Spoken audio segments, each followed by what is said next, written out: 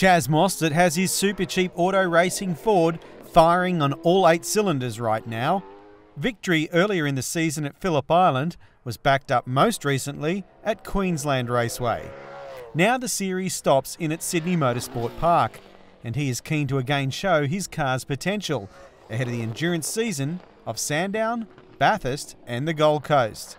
I think this time of the year our car's actually feeling pretty good. I know we've got a top 5 contender car week in, week out at the moment, so it's in a positive area at the moment. So Sydney Motorsport Park, we'll have one last crack at trying to unlock a little bit more speed from it, and then hopefully get a bit of a step up heading into Sandown. Pro Drive will field a total of 7 cars across the weekend.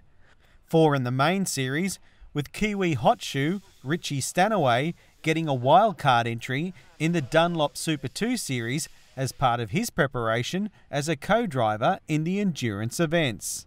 Expectation-wise, I don't really know what to expect because I'm not familiar with that series, so I'll just have to focus on doing the best I can, and interested to see where I end up. The big group of drivers and engineers a bonus for the European sports car racer to learn from. That's the best thing about being a part of this team. There's so many drivers and engineers to bounce ideas off of, so it's a great team to be a part of, and yeah, really enjoyed working with them last year, and it's good to be back for another year.